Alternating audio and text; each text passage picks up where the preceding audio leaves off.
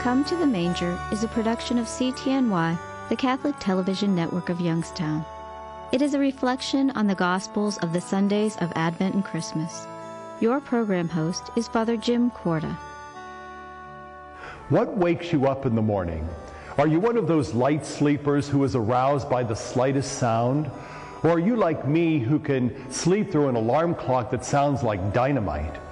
I heard of a woman who said that each day of her childhood she was awakened by her father, who would sit on the side of her bed and sing softly, "I sing because I'm happy, I sing because I'm free, for his eyes are on the sparrow, and I know that he watches me."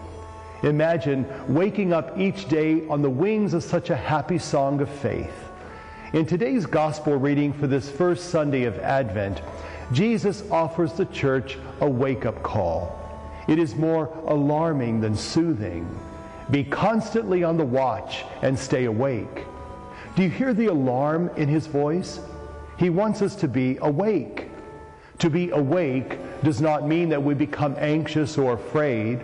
To be awake does not mean that we cease from all ordinary routines in life. He does not call his church to the rooftops to look up into the sky waiting for his return. On the contrary, he calls the church to the streets. To live in the light of his return is to live a life more useful and zealous. Ultimately, to be awake means to live.